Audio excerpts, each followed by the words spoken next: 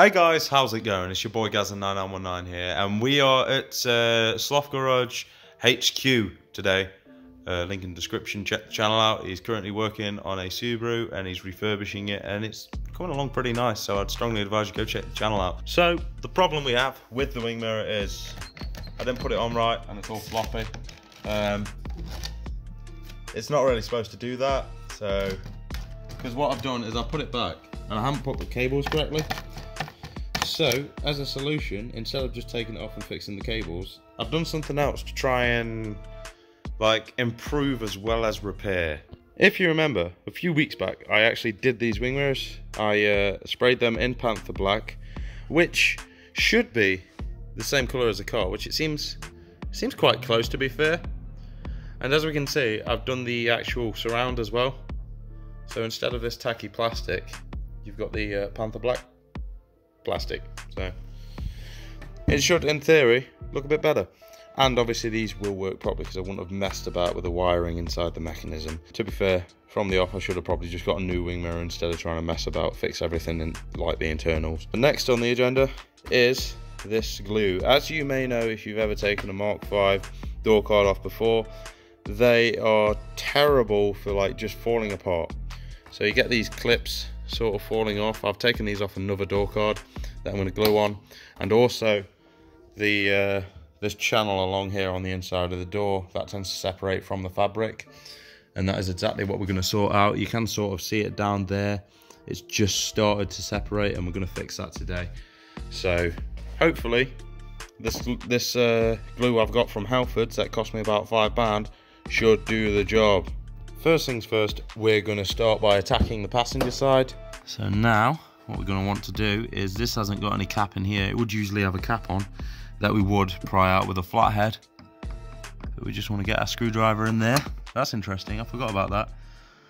It's actually a swan connection. How bizarre. We'll leave that one for now. Because we have a Phillips, we'll attack this one instead.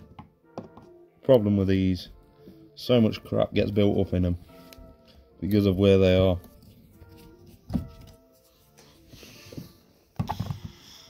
So ideally, we're just going to keep that in there actually. It's not going to hurt anybody. We are going to do this one, but because this is going to be the one that separates the door card from the door frame, I ideally want to get this one before I get that one. So let's get the Torx on that and get that sorted. Right, so we've got the Torx for that. Just unscrewing this now. And then there is something you must remember whenever you're unscrewing this, and that is to disconnect the tweeter. This is a bit more weirder because I think the power's been routed from the tweeter to the little LED accent lighting that it's got going off.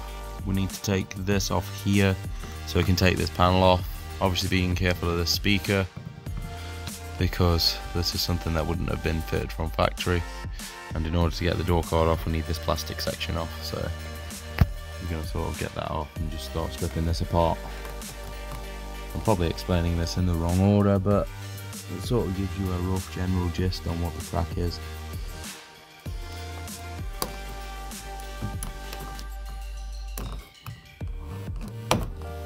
That's that through, so now we can just pull this off happily.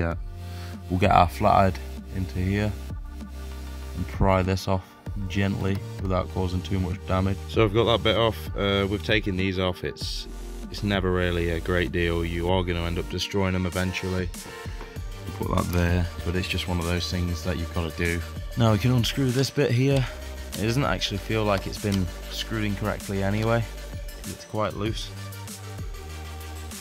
I think I could have been the last person to touch this, but I can't be 100% sure. I don't think I was actually, because I only did the driver side last time.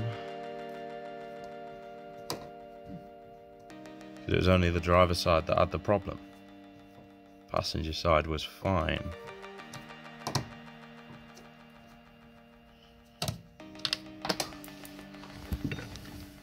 Got it.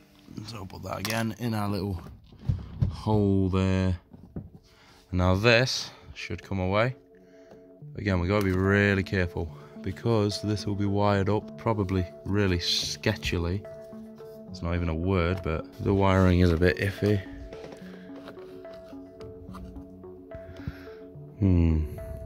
So we're gonna have to just be very careful about how we go about this. The reason we have to take the door card off is because these two screws here, you cannot access them whatsoever. It's not even a case of you can just pry it back or push it down. This thing will not move. So the wing mirror will not come off unless you take this door card off to access those two there. And that's exactly what we're gonna do now. But we've also got to be careful with the accent lighting with this. It's a bit different. We don't wanna go damaging that. So the door card can only come away from the car a certain amount.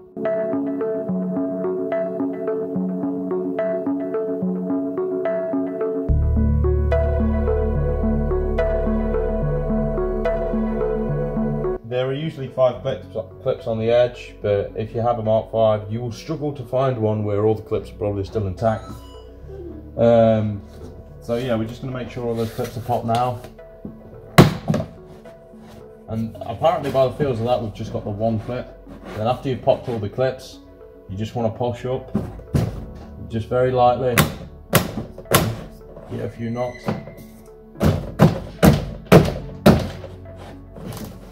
It should come out in theory. It's not doing it the way we really want it to, because we've still got this bit connected and we need to be careful of the cable, which we don't want to traumatise too much. So we're just going to pull this off out the handle. Hopefully we've got a bit of wiggle room with this cable, which it looks like we have, and then we can just lift this. It should allow us to have a bit more movement. More than anything, you want to be careful of this. This is what's going to do us, if anything. We don't really want it hanging off. Right. There we go. Bingo. So we've got that through there, look. We are still connected with the electric windows, and that looks like what it's sourcing its power on. But yeah. That is off. Job is good. So now, like I said before, just take these 3 screws off, and then, in theory, our mirror should just fall straight off. This really has not been off before, this wing mirror. It's struggling to play ball. So that's all those 3 screws out. Now we simply just pull. It should come straight out. Obviously you've just got to manoeuvre this little thing through there, and you've got a bit of foam you've got to take out as well. We're going to take the foam off, and we're literally, first of all, we're going to feed this through. We're going to locate it into the slots. I'm actually quite happy with that. I think that actually looks really good. Not to like toot my own horn or anything, but that looks pretty good. When it's all bolted up, it will look a bit better, and when it's actually got glass in. I haven't had glass in them at the moment because while I'm transporting them about and fitting them, I don't want to risk smashing the glass. So we'll just cram this in here, make sure it's well spaced out.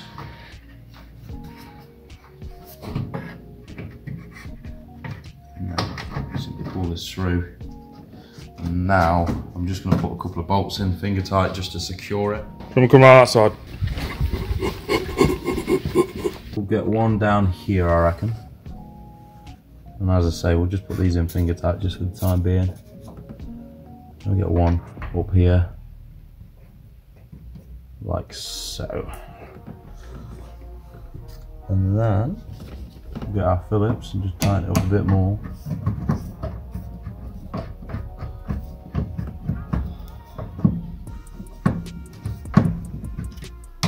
Same with the top, and we'll get that 3rd one in a minute. The reason I'm hesitating on the 3rd one is because it seems to have some sort of corrosive substance around it. Well, corroded substance around it. I don't quite know what it is, but it don't look like it's having a good time. So this is our final 3rd screw. We've caked in crap. And actually, I want to make sure this is on as proper as it possibly can be. And there we go, that is a wing mirror on, so now it's just a case of assembling everything back together. Being quite cautious. You guys at home with your Mark Vs, you probably won't have the same issue with this, with the cable for this, and the cable for the extra speaker there. It's just because at some point in this car's life, it has probably been owned by a boy racer of some sort, and they've opted for the extra speakers, which, to be fair, I can't complain because they are quite decent quality, including the speakers that have been installed on the parcel shelf. Proper old school, and I do like it because it's like a time appropriate mod. Let's get this thing back together. I was going to glue stuff to it, but I mean, I don't know. I think we might get away with it because it's not coming away too bad from here. The only thing that's causing issues is this polystyrene block, which is for sound deadening, and it I was waiting for it to fall. I zoomed in just as it dropped. which is for sound deadening, but it would just be nice to sort of have it in there properly, and I think it slots in there like that. It would make sense to. So I mean, I could glue it, but at the same time it just sandwiches in there anyway, so it doesn't make much of a difference. As we can see here, this door card has been off before because these are all bent, so we're just going to well, try to straighten them up or just snap them off because they're just useless to us if they're not going to straighten up. But sometimes you can bend them back into shape just like that one. I think we're actually going to attempt to glue that back on. I think we'll do that.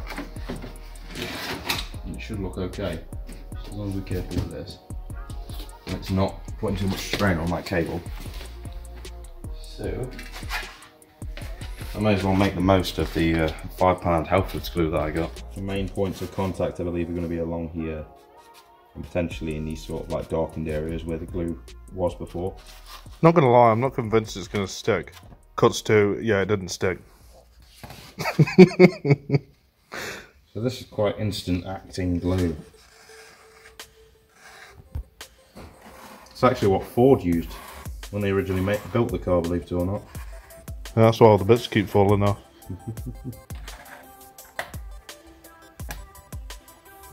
Apparently this is quick acting, so I've got to be careful.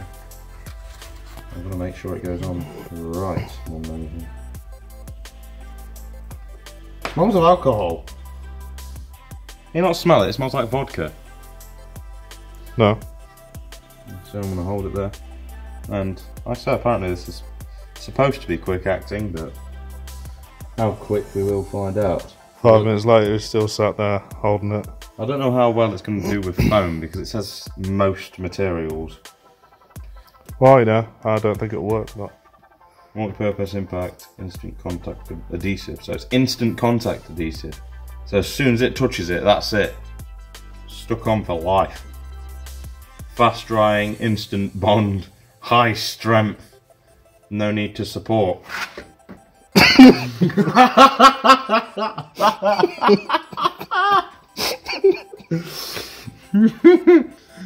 I'll read that again. Instant bond, high strength, no need to support, and fast drying. That was on there for what, a minute or two? And yeah. No need to support, it says. No need to support. Clearly, there is a need to support. Let's rewind to when I said it's not going to work. Cuts to, yeah, it didn't stick. It didn't work. I'm not going to lie, guys and girls, it is a bit of a kerfuffle. If it was a normal door card, we'd have this back on by now. And that is not a word of a lie whatsoever. But because it's got these quirky extra things on it, it makes life a little bit harder. So we've sort of got to angle it out to get it back on to the main sort of runway. Make sure these cables, we can probably push them back down anyway, so it's not too dramatic. There we go, so it's sort of gone on it there. Also making sure that the foam thing's gone back into place correctly. Right then, so that is the wing mirror on this side, and I think it actually goes quite nicely. I think it looks a little better than the old one, with obviously the surround there painted as well. All the door card went back on. It was a nightmare, but seems to be quite secure. Everything's still functional. I don't think I'm going to use that crappy glue again. Now it's just a case of doing the door card on the other side. Or the wing mirror, should I say, but taking the door card off. You know what I mean. And then after that, I'm going to put the glass in both of them and see how they look.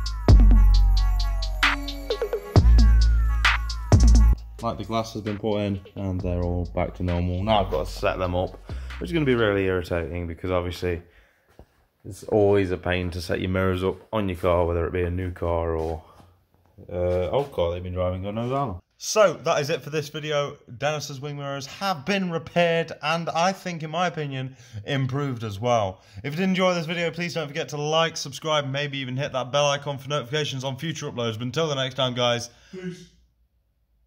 What he said.